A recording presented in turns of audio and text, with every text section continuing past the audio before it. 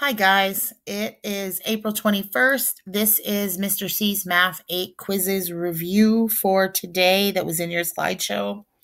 It's a mixed review, so I'm going to start out with the questions that have to do with trend lines and scatter plots. Okay, so when you're looking at a trend line or scatter plot, the number of siblings you have in your weight, what's the association or relationship going to be between those?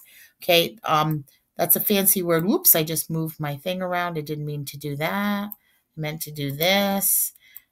Correlation is a fancy word. Remember, it's a 50-cent word for relationship or association. So, what's the relationship between the number of siblings, brothers and sisters you have, and how much you weigh? Unless you have so many brothers and sisters that you can't get anything to eat, that there's not enough food, there probably isn't much of a association there. Okay, so think about that as you choose your answer. Okay, question number 2. When you're looking at those associations or those correlations, as one value increases as the y as you move further to the right on the y-axis, and then the y as you go up, that also increases. What's that correlation going to look like? Is it going to look like a line with a positive slope, a line with a negative slope? And then look at this stuff. We don't usually use the words coefficient, and I haven't heard the word causation. So decide, is it positive or negative based on the slope? Okay.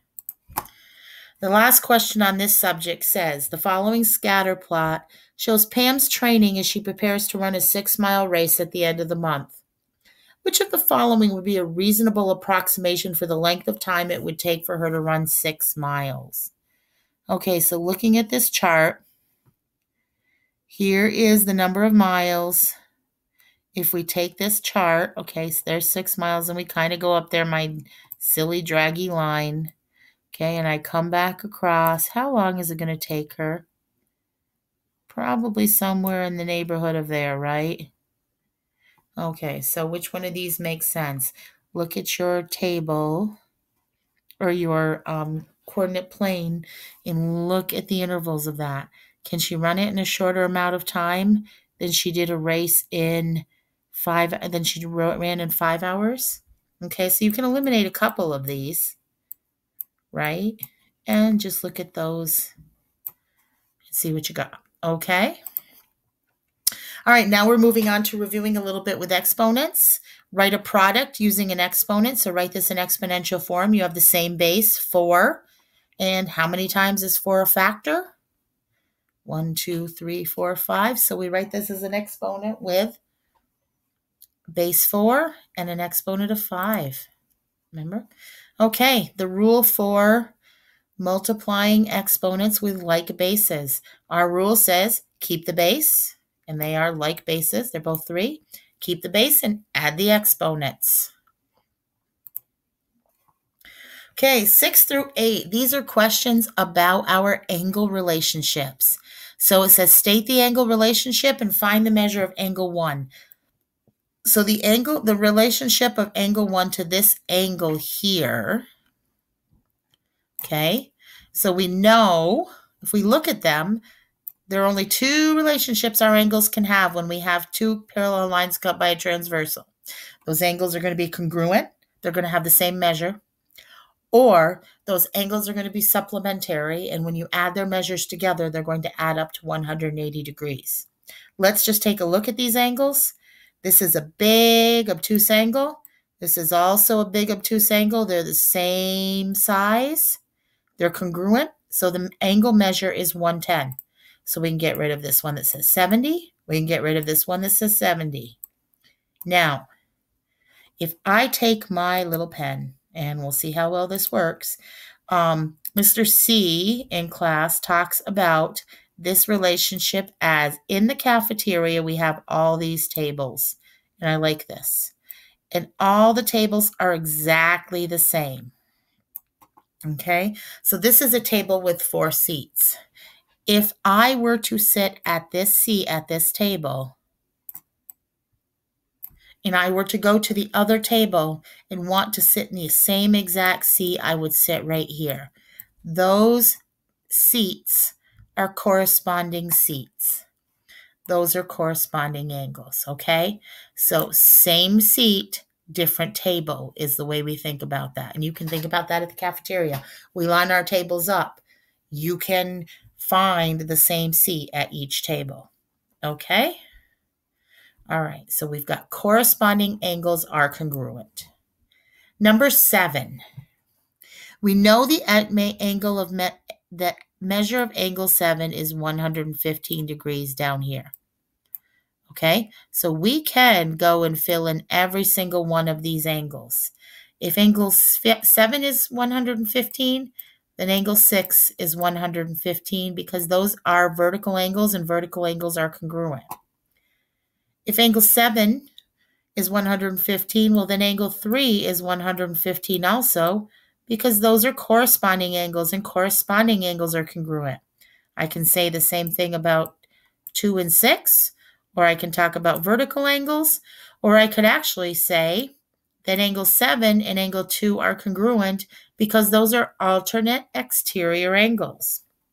Okay, so notice, I know that 4 out of my 5 angles are 150, or 4 out of my 8 angles are 115 degrees.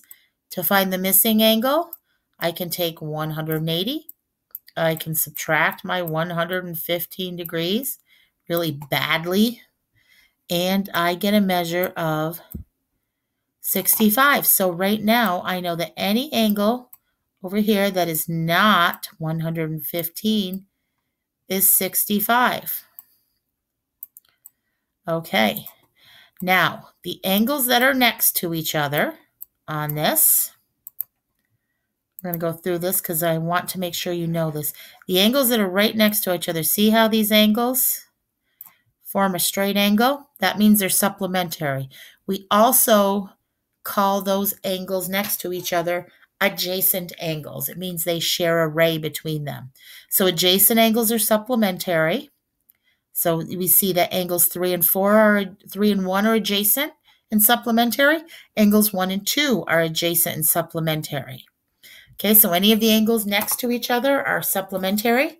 The angles across from each other are vertical angles. Vertical angles are congruent. The angles that are on opposite sides of the transversal and opposite sides of the on the same side of the transversal, those same seat, different table angles are going to be congruent, those corresponding angles. Your alternate interior angles like 5 and 4 are congruent. Your alternate exterior angles like 7 and 2 are congruent. So angles 7 and 2 are alternate exterior angles, so they're congruent. So if the measure of angle 7 is 115, then so is angle 2.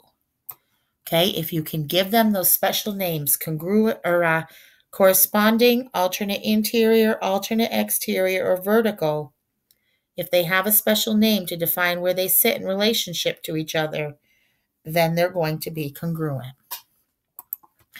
Okay, this is a little review just to make sure you understand. Okay, so this question is asking, what is angle the same as? Or which angles are congruent to angle number 1? So angle number 1 is right here. Okay, if we look at it and we want to name the kind of angle that is, I'm going to erase that so we can look at it though.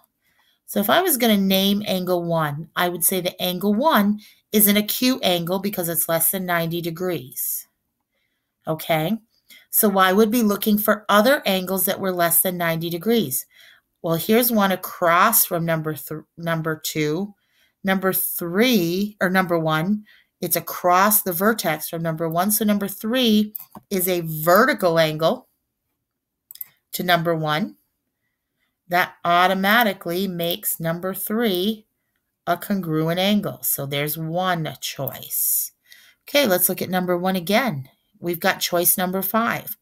Here's angle number 1, right there. Angle number 5 is right there. If I were to do my tables, here are my 2 tables. If I were sitting at this seat at this table, and I were to move to this table, I'd be sitting in the same seat. So those are corresponding angles, 5 is also congruent to number 1. Number 4. Okay, number 4 is sitting there right next to number 1. And if I draw this, that reminds me that when I put number 1 and number 4 together, they share a ray. And when you add their measures together, it equals 180. So those are supplementary angles. They are not the same. That's that other special relationship. So they're not congruent, they're supplementary. Okay, number 7. There's number 1. It's a small little angle, a cute little angle. 7 is a big wide angle. It's bigger than 90 degrees. So an acute angle and an obtuse angle cannot be congruent. 7 is not congruent. It doesn't have a special name or a special relationship with 4. So 3 and 5 are your answers because they have those special names. Okay, so keep practicing, guys. You're doing a great job. Reach out to me if you need any help. Keep looking for your help videos. And good luck, Michelle.